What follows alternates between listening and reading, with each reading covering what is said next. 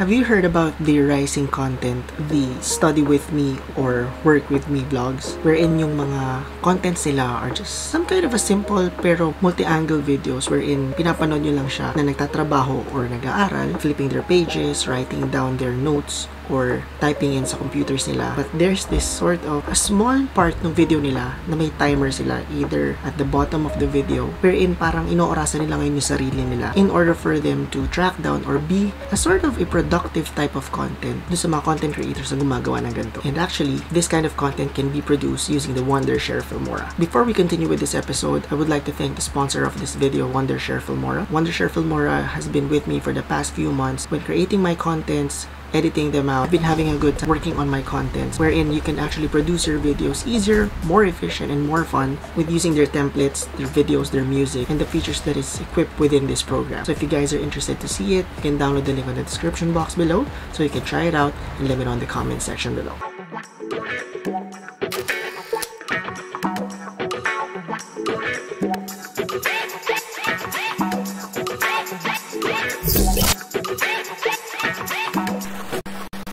Alright, to start with, I've already made sample video lang nung nagtatrabaho ko ngayon dun sa hotel where I'm currently working at. Simpleng video lang to. A couple of angles wherein nagtatype ako while working on my progress report. So, I've already added in yung video and let's just drag this down to the timeline. And I decided to put it at the very bottom of the timeline for videos.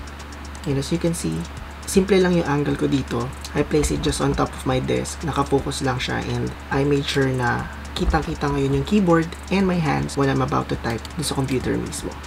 And I decided to capture some angles wherein ginagalaw ko ngayon yung mismong mouse and then switching back to the primary angle which is right in front of me.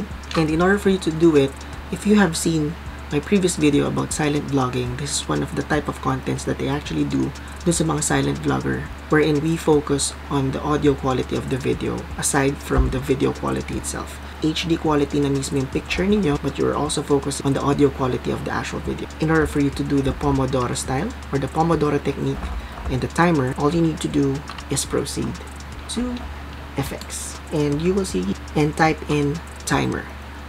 So once this has been loaded, makakakita kayo ngayon ng multiple types of countdown timers. Meron ditong capsule, line, rectangle, circular. Meron din namang may date, may animated. Let's just use at least the simplest form, which is the capsule shape timer. So what I did, I just drag it down all the way to the second line of the timeline, just on top of the primary, and I held the cursor and drag it all the way to the other end of the timeline itself. So, paano ngayon makakover ngayon ng timer? Magka-countdown ba siya depending on the length of the duration of your timeline? Just click the timeline wherein yung mismong timer ninyo are situated and proceed to the project info on the right side panel. So what I did, let's just change it to 10 minutes or let's just say around 8 minutes.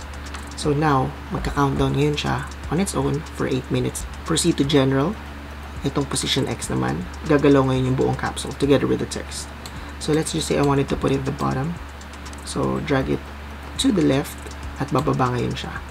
And you can also adjust the scale of your timer itself. So let's just drag this down here. Yan, lumiliit siya ngayon.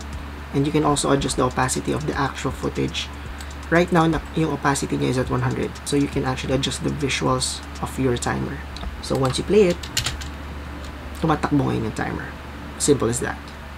That's how you do the Pomodoro technique if you wanted to do it on your contents.